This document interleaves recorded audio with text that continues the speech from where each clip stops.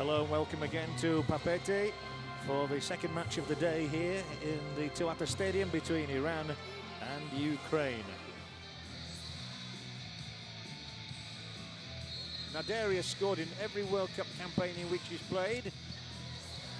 He can't be the goalkeeper, but it's in there now from guess who? Ahmedzadeh. He's done it once more. The top scorer in Asian history has his fourth goal of this World Cup.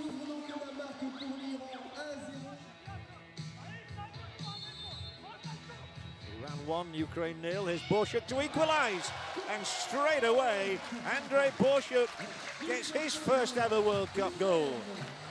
Ukraine are level.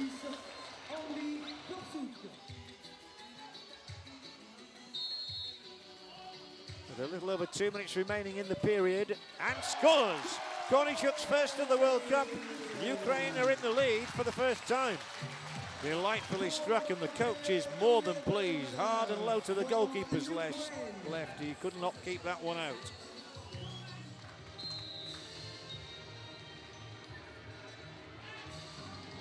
It's a superb free kick.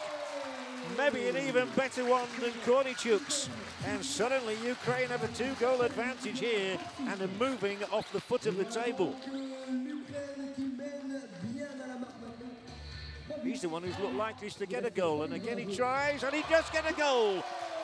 Now there will be another question mark here as to whether anybody else did get a touch. And again they all go forward as though they're in desperate need of a goal. They're actually leading in the match, but Ukraine are coming looking for goals. That's the end of the game. They've won the match, but it's Iran who believe that they've done enough.